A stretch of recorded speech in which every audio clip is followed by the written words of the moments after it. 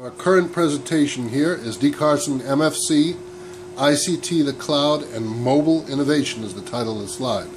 This slide corresponds to the old way we used to do business, a way of business that's really going away now. It's the old way where you had a man or a woman, an employee, working with the terminal and working with data in the form of a wire or a telemodem communication into a mainframe that would read and write data. So you had a person, male or female, working at a terminal with a read-write wire or telemodem into a mainframe that would read or write data to the hard drive and maintain data which would support the business, and then periodically at this point go out to the regulatory line. So you pretty much had business data would be captured within the business and then would, for instance in banks and other places, would go out to regulators as needed.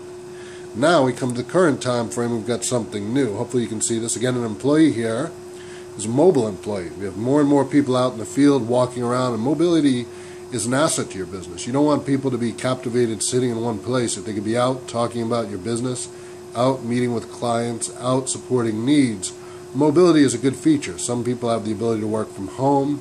There are certainly benefits still to the office environment, but I'm pretty much focused right now that you're a lean and efficient business. And if you're a lean and efficient business, everyone in your business model needs to be engaged in the strategy for growth, efficiency, and improvement. So having them mobile is certainly a help. Get your people out there, have them able to walk around, to contact your client base, to get yourself known in the community, and be out there to do things and grow.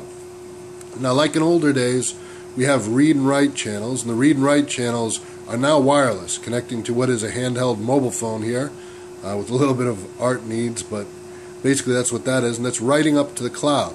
You can walk around, your people are in the field, they're texting to you, they're communicating to you, and as they do so, all this information is going up into the cloud. The cloud is the repository of your data, and it's read-writing information to the office. Most of you are aware of this, but it's just a reminder of some technical points here. Now, in this day and age, the ability of the cloud means that we can also reach out to clients, vendors, and regulators.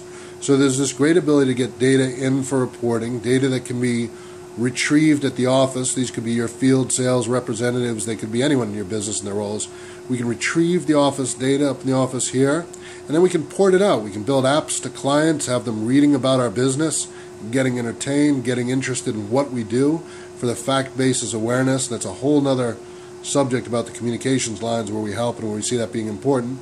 For vendors, for the communications line out to vendors, hey, this is where we are, come and find us. You want to attract people with more efficient methods, and vendor communications in many ways is as much important as client communication, although there are currently challenges with vendor communications and inefficiencies in the process of the ways that vendors can port up to other vendors. So on the B2B lines, that's a whole other conversation right there. And then down here you have regulatory lines, because if all your data is here in the cloud, then we've got ways to port data out to regulators, data to vendors, data to clients. So DCarsonCPA MFC, ICT, the Cloud, and Mobile Innovation.